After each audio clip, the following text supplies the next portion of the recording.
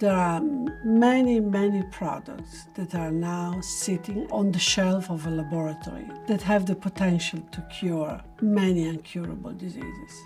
So the Center for Definitive and Curative Medicine wants to bridge these two words and bring them together to cure patients with incurable diseases.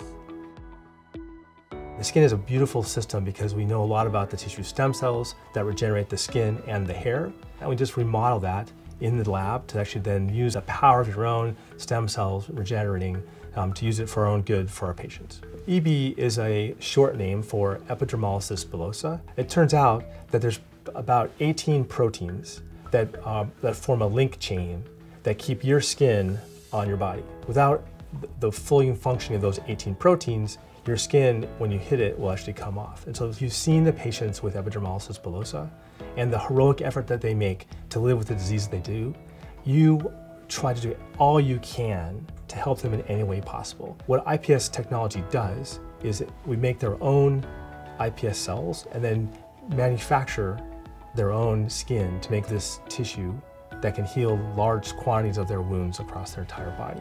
We hope to make these iPS cells for skin, but hopefully that we'll be able to make them for other tissues as well, such as heart and lung and pancreas and joints.